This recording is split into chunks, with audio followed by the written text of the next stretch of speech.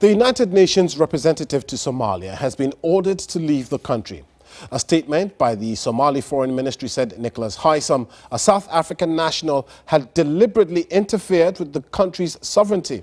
There's been an increasing tension in the country over the past few months between pro-government forces and Islamist militant group Al-Shabaab. In October 2018, Mukhtar Robo, a former number 2 leader of the terrorist group Al-Shabaab, announced his campaign to become president of Somalia's southwest state. But the government rejected his candidacy because of international sanctions against him. In December 2018, he was arrested, and protests between his supporters and pro-government groups left at least 11 people dead. The UN envoy Nicholas Haysom questioned the basis of Robo's arrest and expressed concern over the deaths of protesters. And today, the Somali government asked Nicholas Haysom to leave, accusing him of interfering with the country's sovereignty.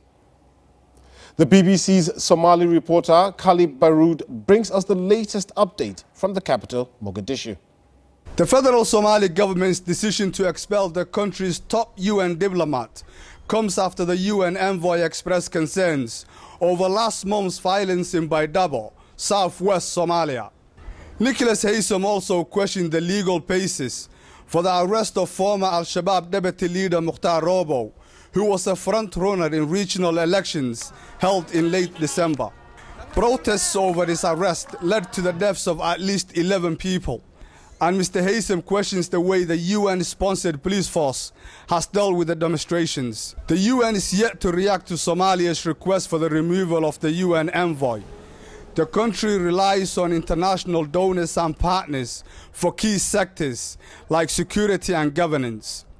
The Somali government is currently locked in a battle with the Al-Qaeda-affiliated militant group Al-Shabaab. Al-Shabaab regularly carries out suicide bombings in Mogadishu, which often results in mass civilian casualties. Well, let's get more on this story now. Somalia's Foreign Minister Ahmed Isse Awood joins us live from Nairobi. Mr. Minister, it looks like this was a very rash decision. Did you dialogue with the UN first?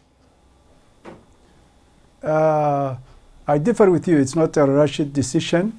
We have been actually overly tolerant and patient with Mr. Haysom. In the 4 months that he has been on the job, he was making reckless statements represented by his latest letter to our Minister of Security, demanding him of explanations, interrogating him, basically acting like he is the Governor General of Somalia. That cannot be accepted, tolerated. Somalia may have seen... Mr. Minister, some will find this decision rather ironic, given just how much the UN does for Somalia. I mean, they prop up your security agencies in the country, and some would even argue the government. Well, yes, the UN has been helpful, as well as the members of the international community to Somalia. We value that contribution. We appreciate, we are very grateful to it. I hope you are not equating the individual, one staff member of the UN, with the UN. The UN institutions are there to function in Somalia. They are valued. They are welcome. We are part of the UN. We are the UN. This individual has acted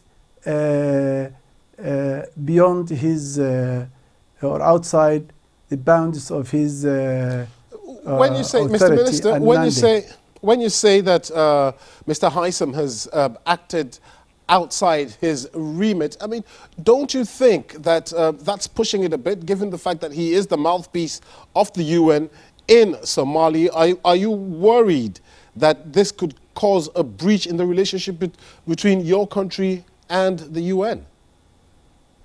Well, first of all, if being a mouthpiece of the UN doesn't give him a license to abuse his authority and disrespect the Somali people and the sovereignty of the Somali nation and endanger the security. That's how we saw it, the security and the unity of the Somali people. Okay, just very briefly. Now you asked another question. You said, what do we expect?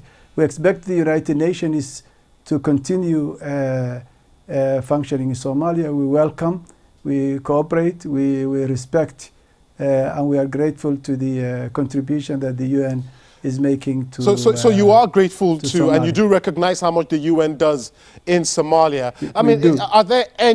is there any room for negotiations, or is this a done deal? You mean negotiation in the case of him coming back, Mr. Haysom coming back to Somalia? No. Haysom's decision is final. We have tolerated enough, and Haysom is gone. But the UN is there to stay. Okay, that's the Somali Foreign Minister Ahmed Issa Awood speaking to us from Nairobi. Thank you very much.